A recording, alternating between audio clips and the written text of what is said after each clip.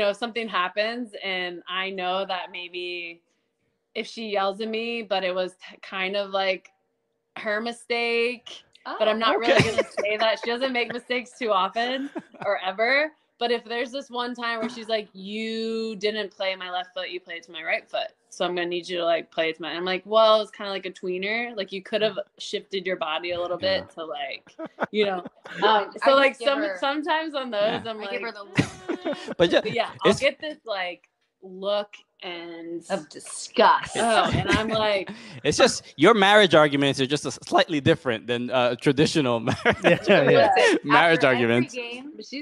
After every game, yes, I am. After every game and every training, we have a 20-minute drive back home. Yeah. That's when you get to let it all out. You get to talk. As soon as we get out of the door and we get home, it's done.